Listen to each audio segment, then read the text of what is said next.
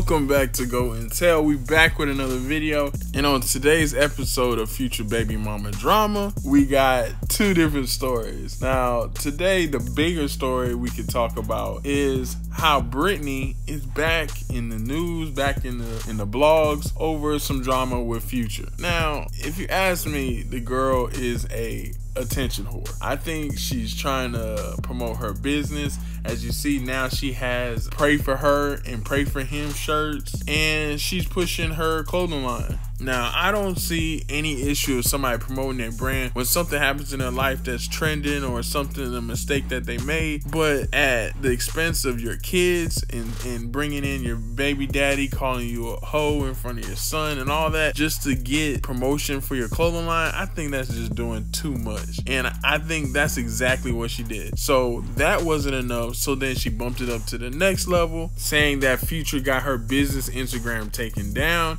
and she posted a recording of Future talking about one of his other baby mamas, Joy. Now listen to this. Somebody else, I'm just never look at them the same way. Like I don't look at them. I don't look at Joy as somebody like I look at you. Joy was me and Joy always been friends, super cool. Like people don't even know that me and her was just always been super cool to the point where we still could be cool right now.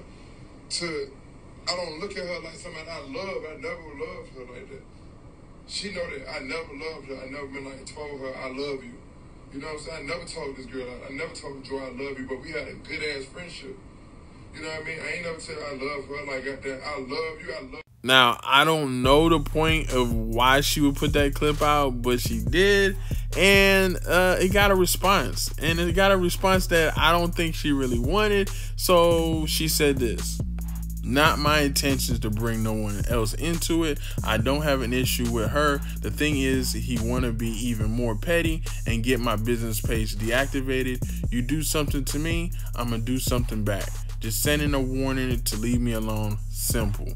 So after her comments, Neighborhood Talk made a post, and people in the comments went in on her. One person said, I mean, he probably never loved any of them, so it's really not anything crazy of him to say. Facts. But how did that hurt Future at all? He don't give a facts. It's giving me bitter baby mama. She needs to leave Joy alone. Facts. But why would she think that would actually hurt him? Future don't care. At this point, it's just messy. Joy don't have nothing to do with y'all beef. Like, come on. And another person says, but you recorded that convo and kept it. This is literally why I don't F with people. Can't trust nobody. Now, I 100% agree with these comments, and she could have said anything. I don't know why she brought Joy into it, but like I said, she didn't like the backlash that people were talking about her, calling her obsessed, calling her a hater, saying that she needs to get over Future, and she made another post. She said, just want to say I apologize to Joy for bringing her into something that had nothing to do with her. There's no beef. As a woman, it's never my intention to try and tear down another woman. Y'all know I worked so hard, and messing with my business had me pissed, but I could have posted something different and used better judgment. I'm just sick of being bullied by this man. But when I speak up for me and my son, I'm a bad person. That's unfair, and y'all don't know the half. I just want to be left alone. Again, Joy, my apologies if that hurts you, but it's still F him. Now, she did apologize, and I give her props for that, but the damage is already done. Joy's son is gonna probably grow up, hear that recording, or see these little headlines and say, man, my dad never even loved my mom. And that's really not a good look for a kid. But let's move on to the next baby mama drama. This is with baby mama number 8, Eliza. Now, later this month, they're gonna be heading to court for child support payments.